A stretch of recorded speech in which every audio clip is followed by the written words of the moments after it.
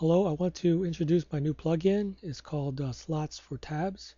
And what it does is automatically makes slots. And you have to have a part that has tabs already made. They have to be groups, and thicknesses should be the same, and the tab height should be the same as the thicknesses. And the way you would, it defaults to a 1/4 inch. And if you want to change the default, then this line at the very beginning, you can change that value to whatever you want. Okay, that's if you want to change it permanently. You could also open up the Ruby console, and you can change it just by for the particular session of SketchUp. You can change it by typing it in. You could also change it to metric by using the period method, which SketchUp will do the conversion for you. Um, just make sure that the value that you set it for is the same as your tab height. I'm going to change it back to 1/4 inch, and I'll show you how this works. We'll put this back together. So it's got to be set in the position that you want it to, and I thought it would be more eloquent if the plugin would be able to select which part is which, and you wouldn't have to like tell it which part was which. So that's the way it works. It works from the context menu, slots for tabs, and it also defaults to the move tool, so that because I always check by moving the part away, and you can see it puts the slots in there. To verify that it actually is doing a check to see, what I'll do is I'll reverse.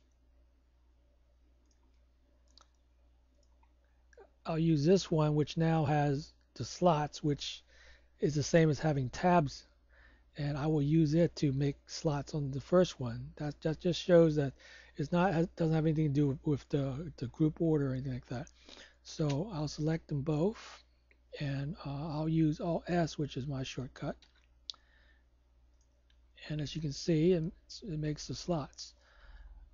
And oops, oh, that was weird. I don't know what happened there, huh? Okay.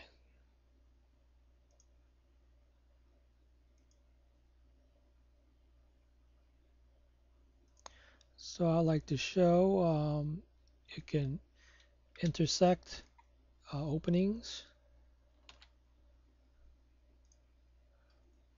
That.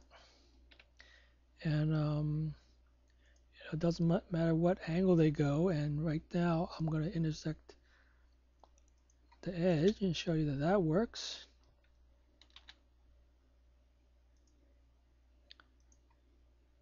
Okay.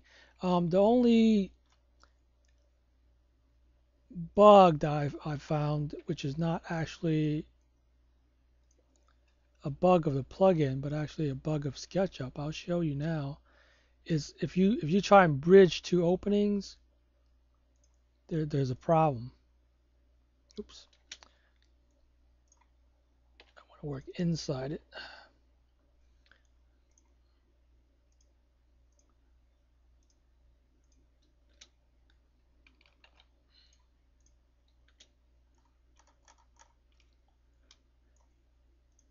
If you bridge two openings, and this is a problem with SketchUp,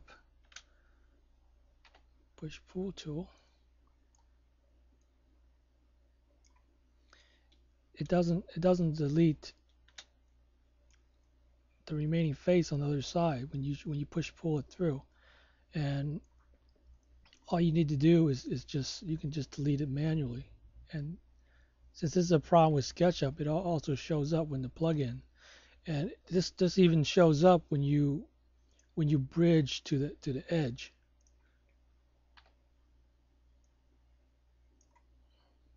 Okay, and again, you can just delete it, and you might want to check if the underside, because sometimes the underside can, depending on what's going on, you can possibly delete the underside face. And right now it's okay, but that's just an example of one bug that I've noticed. Okay, that's it. Slots for tabs. Thank you for watching. Bye bye.